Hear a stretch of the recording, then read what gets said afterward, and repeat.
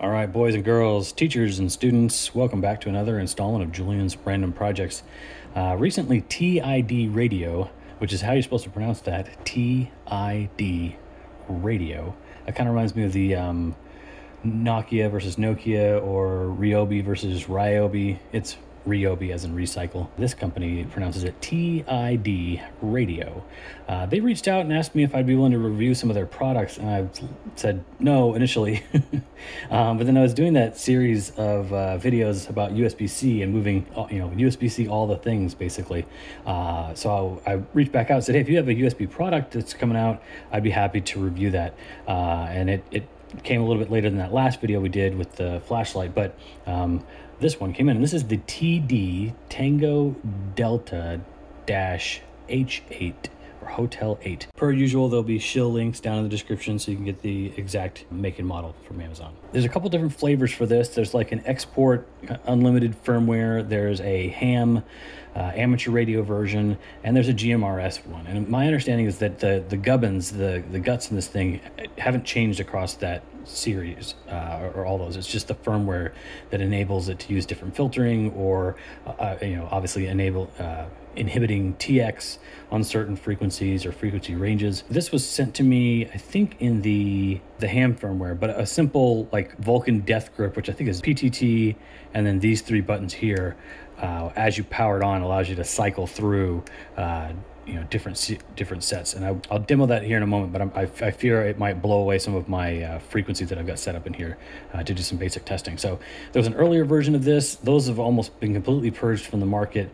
And so they're on to a second gen because there were complaints, which is why I grabbed a little spectrum analyzer. I've got the larger one over here, but this one doesn't have like a locking marker.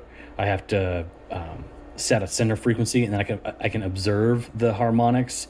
But this older test set that I have for Motorola doesn't actually like give me a lot of like information about that second peak. I just have to look at lines on a graph and then kind of guesstimate it. But this one should actually let us observe the exact harmonics on it. So I've been doing a bit of testing with it. It's your standard HT, folks. It's nice, it's rugged, but the main killer app here, the killer feature, is that it's got that USB-C charging on it.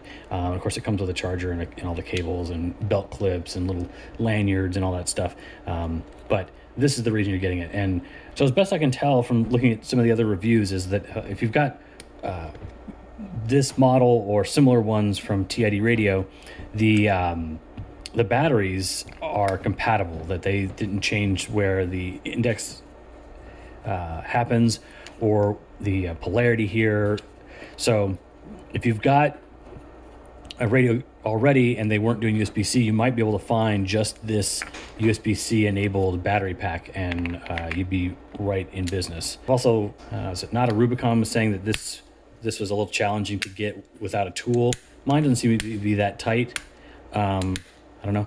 I mean, I tell you, the first time going after it with my index finger, I thought to myself, that is a bit much, and so I grabbed an inanimate object and got that to pop down. So, but I think it's kind of worked its way in, or like the plastic has sort of conformed or maybe rounded off, and it's a lot easier now.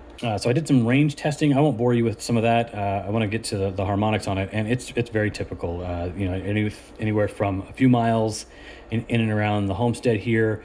And I often, when I get these things, I switch out to, where's one of my stubby bobs? Here we go. I get these guys, and it's nice to know that it fits. That's also not a given with some of these Chinese HTs, or just any HT really, is the clearance around here. Some of them have like a shoulder to protect it, or that comes up over here and protects the volume knob. I have another I've got another HT that these won't fit. This outer ring, which is nice because it gives you a good purchase, is too, the diameter is a little too wide and it hits the plastic, and I don't like that radio enough where I need to modify it, so I just don't use that one too often. But around the homestead here, having a short little stubby antenna like this, it's awesome. It works for, I don't know, maybe a mile or so, 3/4 a mile. And for our 10-acre plot of land, which is long and like rectangular, it's perfectly fine for that. If you need a little bit more range, maybe the stock antenna, and then if you needed even more range, you can get yourself one of these 771s.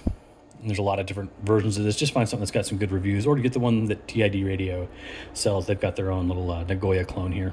This thing, boy howdy, this one gets out. If you know how to hold an HT and you get this thing going, or you go the extra step and do a counterpoise, a little pigtail that comes off here, these longer ones really do, do get out. And it becomes less about how many watts of power you're putting out, and it becomes more about like your antenna setup. So, all right, on to the main event. I've tested power out. We can do that briefly. It's pretty normal. I think it's like 7-8 watts, something like that. Of course, all these different meters. These are just, homebrew kind of meters, not like the more expensive test set that I've got over here. They don't agree with each other perfectly, but also, this is all just inexpensive stuff from the Sweet Rock Candy Mountain we call China. So we're just, doing comparable deltas here. Is it between low, medium, high? Maybe it's like 1, 3, and 6 on this thing, and it's 2, 4, and 8 on a different piece of equipment. It's just your watt meter may vary. So welcome. yeah, it's got the cool guy voice. Seems to be improved in this version of the firmware. Pretty decent. So I think you guys can see that guy. There we go. Some of that auto going on. All right, so that's negative 10 dB there through an attenuator, of course. And then that very next harmonic is way down here, negative 60 something, something like that. So well within spec, and I trust that some of the harmonics out after that are probably going to get, even smaller and smaller. So there we go, discontinued transmitting. And the texture of this thing kind of reminds me of some of the metal HTs that I've got, where they've got a kind of I can't remember, I don't know if it's parkerized or like there's a name for this texture that they're definitely going for. It's got a bit of some heft to it, but it's still just, it's a plastic radio. And the other killer feature with this one, which I've already used, is the Bluetooth.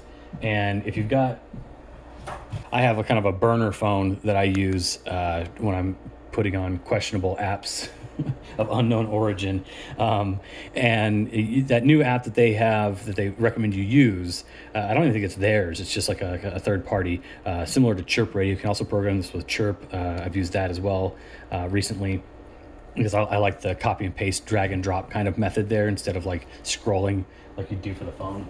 Yeah, the app's called OD Master. All right, and you can get in and connect to your actual device without providing any other information, which is nice. It's not the most intuitive, but you can at least read from the radio and change settings really quickly and then pop back out. You don't have to go get a dongle or connect to something, or break out this monstrosity and try and like load drivers and all that jazz. So that's improved upon, which is nice. And of course, it's Bluetooth for the comms. So that's the serial baud rate RS-232 type communications. That's the thing it's doing over Bluetooth, not Bluetooth like you'd have in some radios, where this one in particular, I can connect a Bluetooth headset and listen to the audio over Bluetooth. So that's not the Bluetooth they're talking about here, although it's the same standard. Here we're using Bluetooth for data on the TIDRADIO. Got two more things I wanted to show you guys. One was the Vulcan Death Grip, which I believe is PTT, and one of these three lower right hand buttons. So you press those two when you power it on, and so you can unlock it or not unlock it, or you can change that mode. The next one is 0 and PTT, turning on. It's saying it'll set up for GMRS, and then lastly I think it's this asterisk or scan button, and there we can set it up as a ham radio. So that should TX inhibit on things that you're not supposed to be messing around with as a ham. Or if you only have a ham license and not a GMRS, same thing. You can't be over there transmitting on GMRS on frequencies, so you'd have to get both if you want to play those reindeer games. And the second thing I'm going to recommend in my pursuit to USB-C all the things is get yourself like 100. I think this is like 200, and these are pennies a piece. And all they are is little dust covers. And so since this one is exposed, some other manufacturers have been hiding the USB-C underneath this flap. And although that's convenient for ingress of dust and stuff, I end up having this living hinge break on me on a lot of different models that I've got around here. And although it's so nice I can get to it and get USB-C, once that breaks off, the USB-C and the Kenwood connections are exposed to moisture and dust and dirt, and so it's not ideal. This one's nice because it looks like it's serviceable. You can swap it out.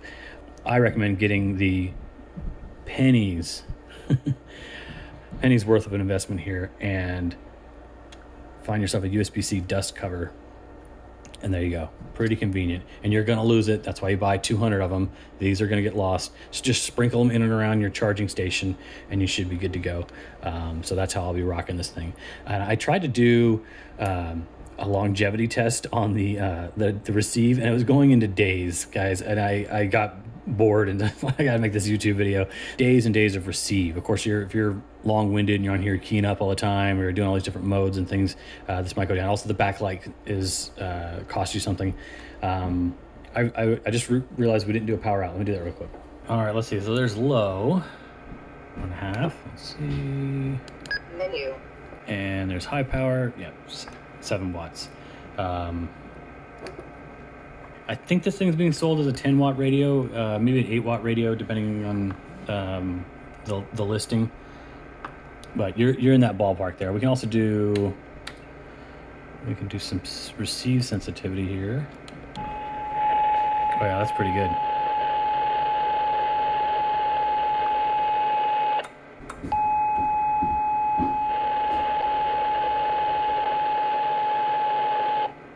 There you go. Yeah, you can kind of get the squelch trying to kick in there.